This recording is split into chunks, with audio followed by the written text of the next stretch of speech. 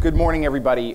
We have a lot of exciting things happening here today, and I'm not here really to talk about demand, which is the purpose of the conference. And the origin. This is I think the second year that the Solarplaza has done this demand conference. Last year was the first, and it was really timely and exciting. I remember the origins of the ideas and through conversations with Edwin about how important understanding the nuances of demand were going to be in a world of where we have some amount of transparency into the supply of manufactured modules and components, and we have a pretty good understanding about where the bottlenecks are and how those are being addressed, and I'll address a lot of that this morning.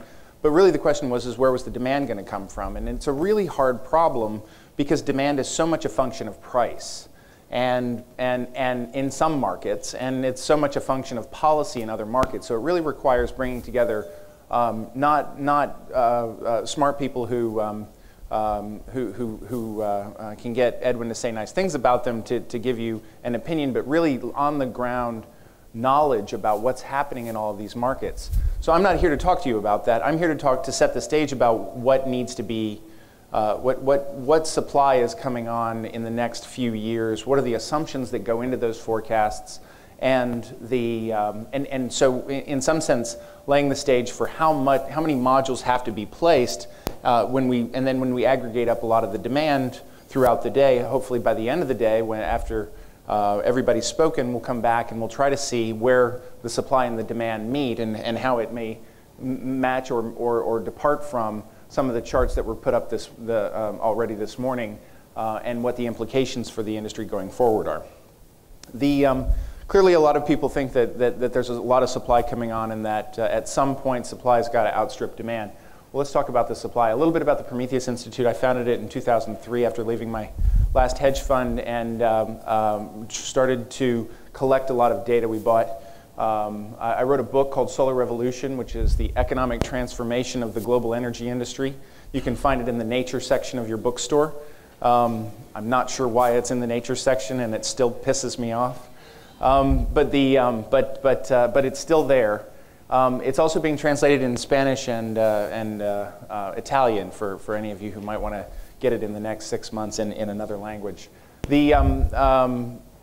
It's an economic analysis that sort of talks about the long-term bull market for solar and why 160 gigawatts per year, or whatever ludicrous number Edwin put up on his slide and extrapolated forward, suggests that it's actually reasonable, and that the economics and the markets can absorb that much, and what kind of transformative shift that's going to be.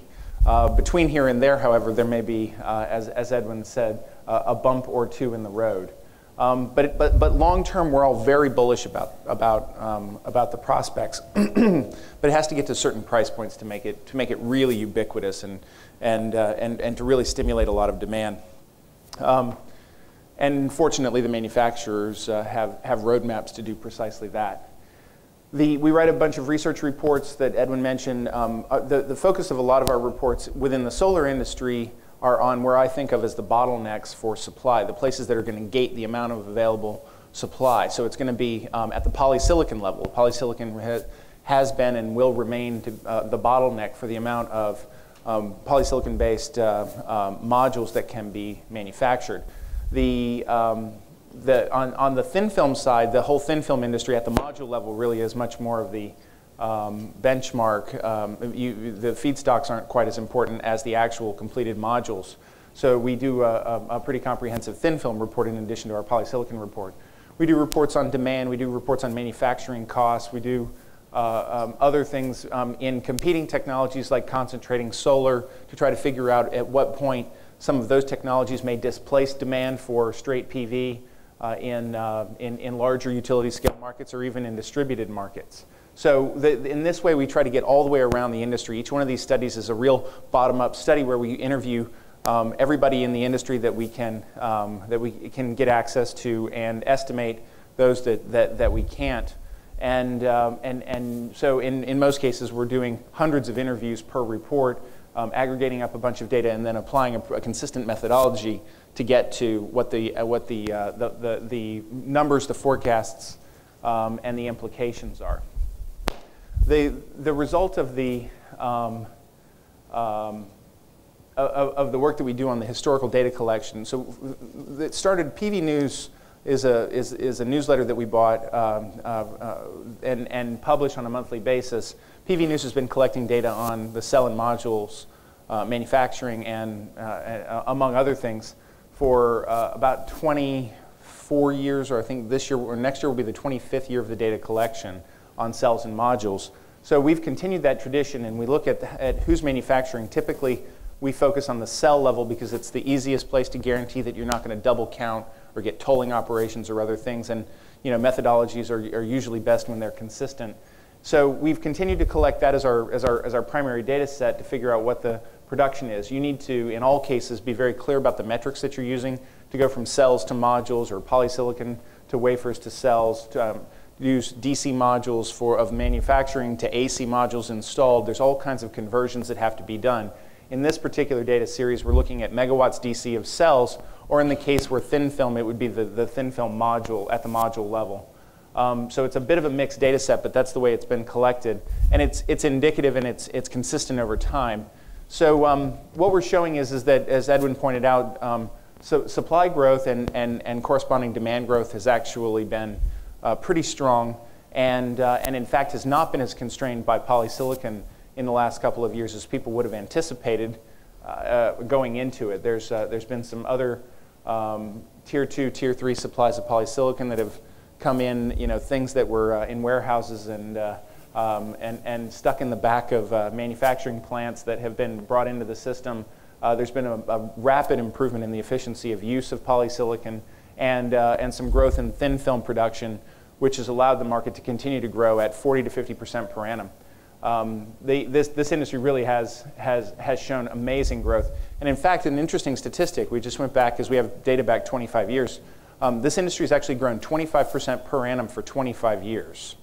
So it may not seem that big, but it's actually shown some pretty consistent growth over time, although there are a few years in there where things weren't as linear prior to, say, the 2003 to 2007 period that Edwin was showing on his chart. There have been a few wrinkles if you go a little bit further back. Prices have come down by an order of magnitude or more over that period. So things are definitely moving in the right direction, and we're very close to grid parity to continue some growth. But let's see where the production's going to go. You're going to have a lot of these slides. There's no way I'm going to go through them in any great detail, but a quick sense of who the producers are. Obviously, Q-Cells is now the #1, at least at the end of 2007.